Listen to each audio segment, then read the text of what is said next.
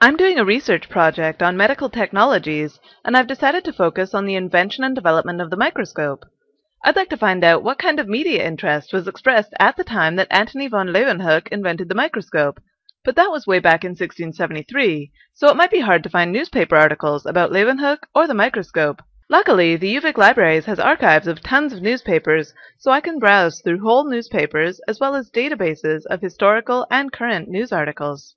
I'll start with the newspaper collections found under the Databases tab of the UVic Libraries homepage, which leads me to this list of papers.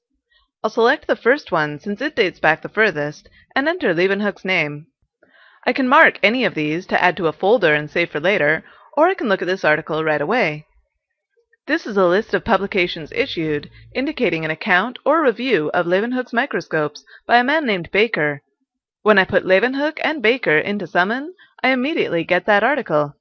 I can search a specific newspaper by putting the title of the paper in Summon or the Books and Media tab, and then selecting either newspaper or microform as my content type. And I'll also go to Research Help and check out the subject guide on newspapers and popular magazines to see what's available. Each of these resources is useful in its own way depending on how I want to use the results. Good luck with your research, and remember, we're here to help.